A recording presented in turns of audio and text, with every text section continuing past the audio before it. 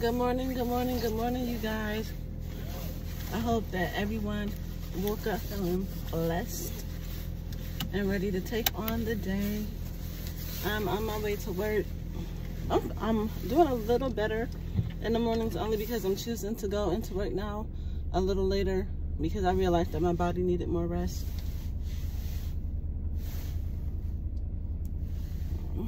I did not go to sleep. I did not go to bed last night until 2 o'clock in the morning. And honestly, that is normal. I rarely really ever get to bed at a decent time. Only because my husband likes to, my neighbor gone. Only because my husband likes to sit up and talk, and he likes me to watch TV with him. And I like to, honestly, I like to do it because the kids are asleep and we have there's some more intimate time between us where we can actually really talk and think and just have like no interruptions. So that's good. But yeah, so I'm on my way to work. I tried to do a vlog last night. I don't know, you guys, if anyone watches it, I thank you for watching it. Let me know how you thought it was, or maybe it's something very simple. I was just trying to see what it was like. I guess it was okay. My daughter, she helped me edit it because I have no idea how to do any of that stuff, but I'll be learning slowly but surely. I think I mentioned in a past video that when I record videos and post them, that I don't go back and watch them. I don't rewatch them. I record the video, I post it, and that's that. However, me and my daughter, we were going through my YouTube, and we were just not watching the videos, but just because I didn't realize that a couple people, hey, hallelujah, did comment on some of the videos. Maybe it was one person, two people, and since I don't go back and rewatch my videos, I don't even look at those videos, and I don't know if I got comments or not, or if anybody said anything on them. I thought maybe I would get a notification or something in my email, but I haven't received a notification. And some of those videos are so old, I'm so sorry. But the one, I'm not gonna mention his name, but I posted, I think, 2 videos mentioning the name of somebody, and I'm not gonna mention his name again because I don't want it to seem like I'm trying to get views off of his name, because I'm not. One thing I'm going to say is that when God puts it on my heart to release something, when God gives me a word about somebody and tells me to share that word, I'm going to be obedient to the word of God, no matter what anyone says and what anyone thinks. I know how my Father speaks to me.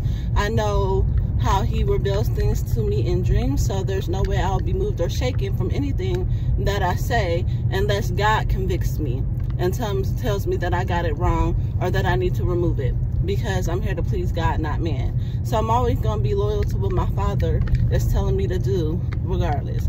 He has already prepared me for the opposition. You guys, this YouTube channel was definitely not my idea. If you know me, you would know that is definitely true. God placed this on my heart, not even on my heart, he literally showed me a few years ago.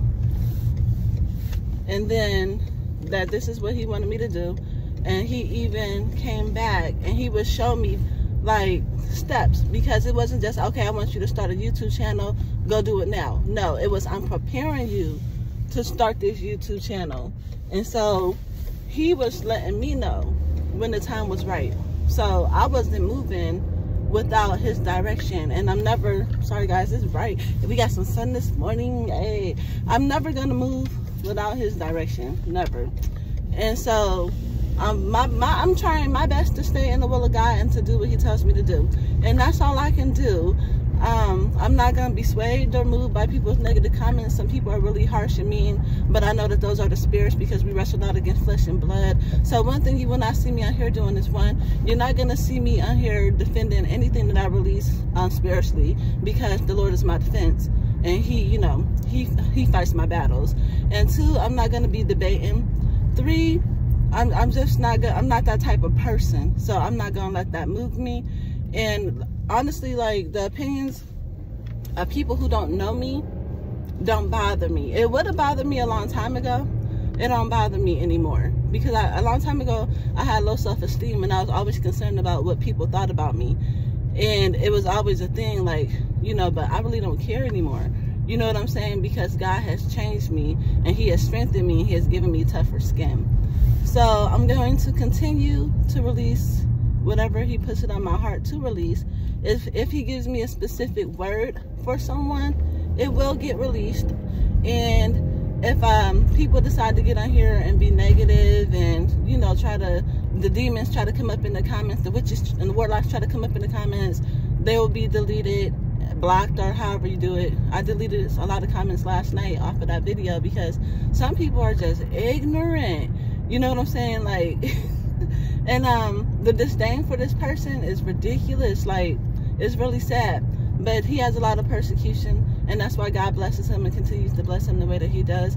And anyone out there who is facing a lot of persecution, just know because you're doing what you're supposed to be doing, you're doing what God told you to do.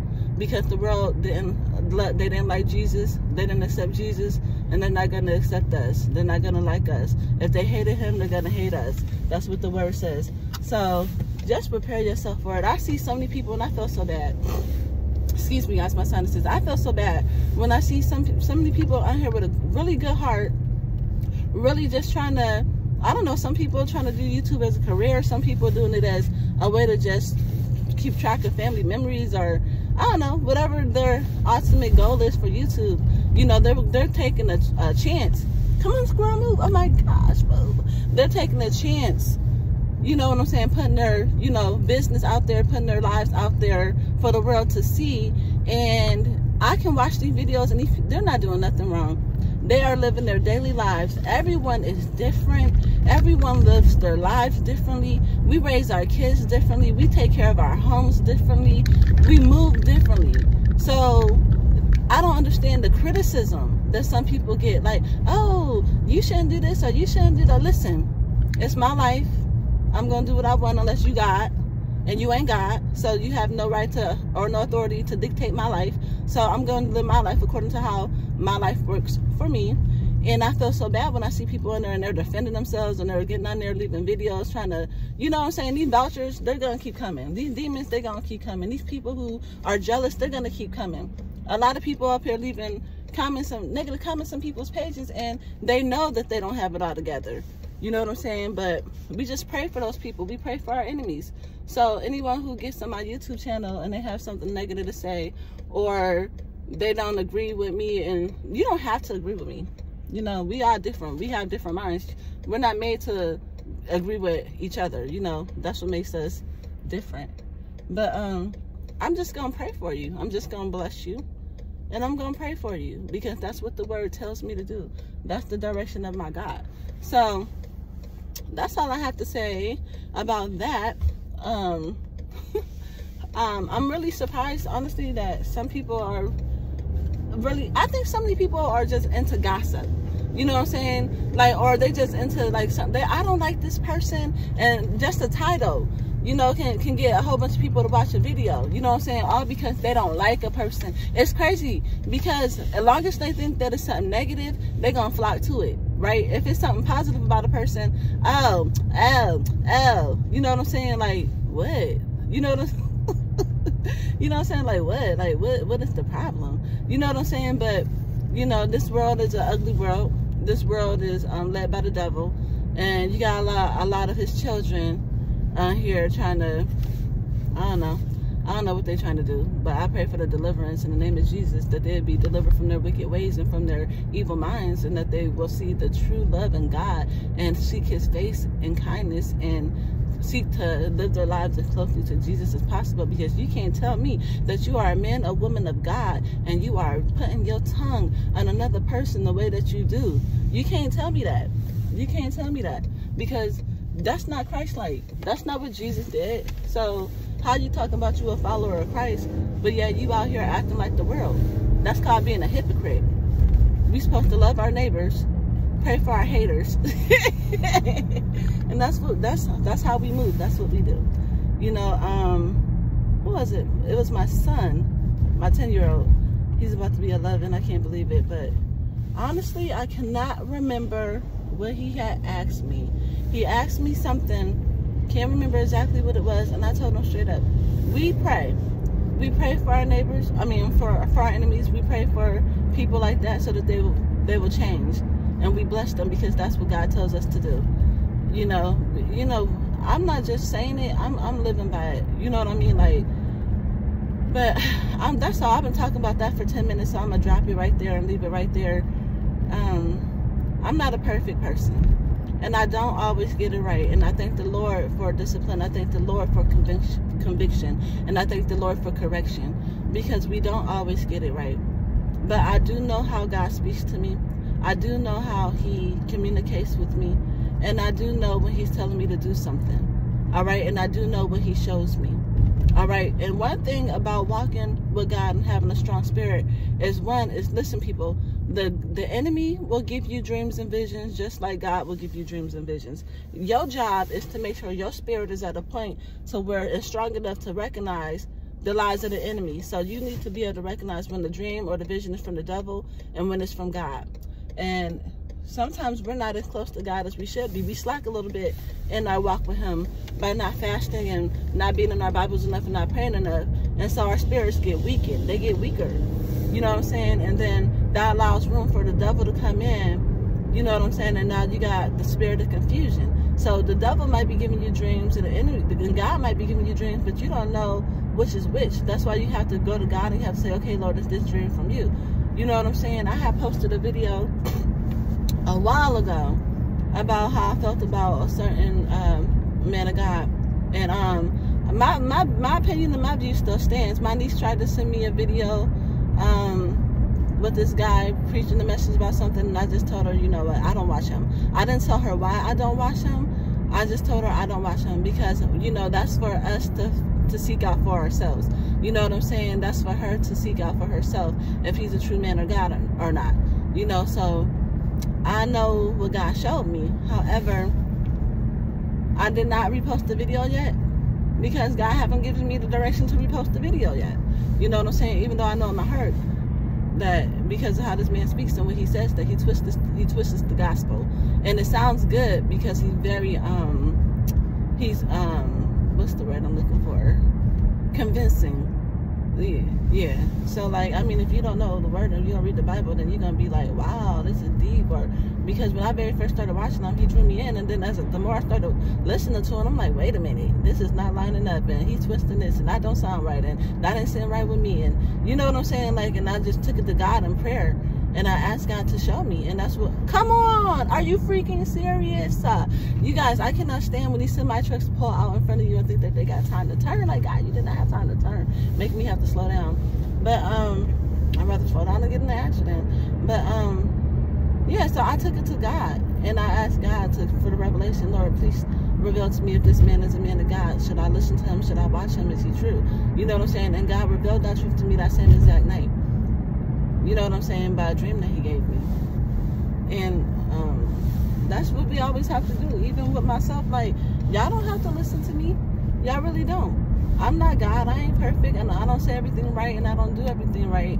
You know what I'm saying? But it's your job to go to God and be like, hey, God, give me the 411 on Yolanda. Let me know if she's a true woman of God. Is she really doing your will? Is she really doing your work? Is she really someone that I should be watching?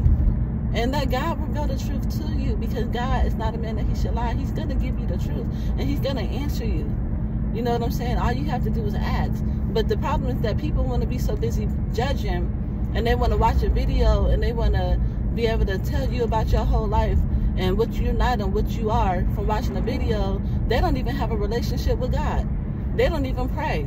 They don't even fast. They don't even worship. They don't even go to God and ask God to show them and give them direction. They just speaking out their mouth. They just speaking out their flesh. Because they are this world. You know what I'm saying? Like, people who are in Christ, you're going to seek the guidance of God before you do anything. And that's on period. For real. Because when you don't, you get yourself in a big old mess. But, that's all I really wanted to say. I'm just ranting. I guess that's what they call it. Oh my gosh, it's too early in the morning. It's too early. I am a morning person. You guys will see. I'm I'm a morning person, and then I get about a 2 o'clock slump. That's why I try to make sure I'm off work by 2 o'clock or before 2 o'clock. Not off work completely, but at home, because I go from being up here to being real quick. And I remember I used to work in the office, kind of like, I was like 50-50, actually probably about 60% on the road, 40% in the office. But when the days where we had to sit in the office all day, oh my goodness, it was so hard for me to stay awake after 2 o'clock. I'm like, oh my, and it just seemed like the time just was dragging, you know what I mean? Like, I don't know. Sometimes it seems like the time drags here. You have your days, you know, we all do, but the gratification you get from working with people, especially people who don't have anyone else. Oh yes, you guys, I want to just encourage you. If you have watched this video, I thank you so much, but I just want to encourage anyone who comes across this video. If you have a family member, oh my Lord Jesus, praise God. If you have a family member who is in a long-term care facility, who is in assisted living, a nursing home, if you have a grandma, a auntie, a cousin, a family friend, if you have anyone who resides in these facilities, please, please, please, please check on your people. Please go see your people. Please, just go up there for an hour, see how they doing. Because I'm telling you guys, I think I worked in a nursing home a long time ago. I was like 17 years old. I was still in high school. And I worked in a nursing home, and I worked there for 2 days, and 2 days was all I needed. Okay? I quit and never went back. And that was how that was. So my job I do right now, we're contracted through the nursing facility. I do not work for this nursing home. We're contracted through this nursing home. And the things that I see here, and it's not just me, the things that we all see here by working here, how they treat the residents, from the way they talk to them, what they feed them. You get angry because you see it, but yet there's not much you can do about it. You know, they call the state, they call, you know, it's people that's supposed to be checking on these people. Like, some of them have guardians. They don't ever see their guardians. These guardians do not know what these people are going through. And then if the guardians do come up here, they talk to the social workers, not to the residents. But I just encourage you, because I'm gonna tell you right now, unless it's like a private facility or just like a really, really good facility, your people are not doing well. They're not. It's a lot of depression. It's a lot of anxiety. It's a lot of suicidal ideation. A lot of people who don't want to live. They come here. I've seen people come here like joyous and just very outgoing, and then the next thing you know, they're walking around like zombies. It don't take long for them to be conformed to their surroundings because of the depression, because of the spirits that's in here. That's why I always pray before I go in here. I always take time to sit in my car and just pray and ask God to walk before me, beside me, and behind me, to cover me, so that nothing in here will attach itself to me. But honestly, it don't make it easy. It don't make it easy, guys, because you're working with an older population of people, and they're, you know, they're sick. A lot of them are really sick. I had a resident, she told me that someone told her that this is a place where you come to die. And that just hurt my heart. It did. Because even if that's the truth, even if that is the, and someone else told me too, and another person told me the same thing. Why would you tell them that? You know what I'm saying? Why would you tell somebody that? But I understand a lot of these people that's been working in these facilities for so long they become numb to everything. So, I mean, it's hard. It's hard because we come in and we try to advocate and we try to fight for them and make sure they're being treated fairly. And the staff don't like us. They feel like we're nosy. We're always in the business. But we got to do what we get paid to do. You know what I'm saying? If ain't nobody fighting for these people, then we got to fight for them. That's what we here for. We ain't here for entertainment. But that's all I wanted to say. I pray that you all have a blessed day, a prosperous day. I plead the blood of Jesus upon your day, and I cancel the plans of the enemy on your day or your night, whatever time you watch this video. I thank you all for watching my videos. If anyone chooses to subscribe to this channel, I thank you so much. I promise you guys that things are going to get better as I learn more about YouTube and how to navigate YouTube and you know, my daughter's giving me lessons on how to do certain things. So, I mean, it'll evolve. I ain't in no rush, you know what I'm saying? Because, I mean, this is something that God has called me to do, so I want it to be the best, because we have to do everything that we do to be pleasing unto God. However, it's not a source of, like I'm not trying to make this a livelihood, if you know what I'm saying. Like, however God takes it, his will be done, you know, not mine. So I'm with it. Whatever God say, that's what it is. I'm his ride or die. I ride for God and I die for God, and that's how it is.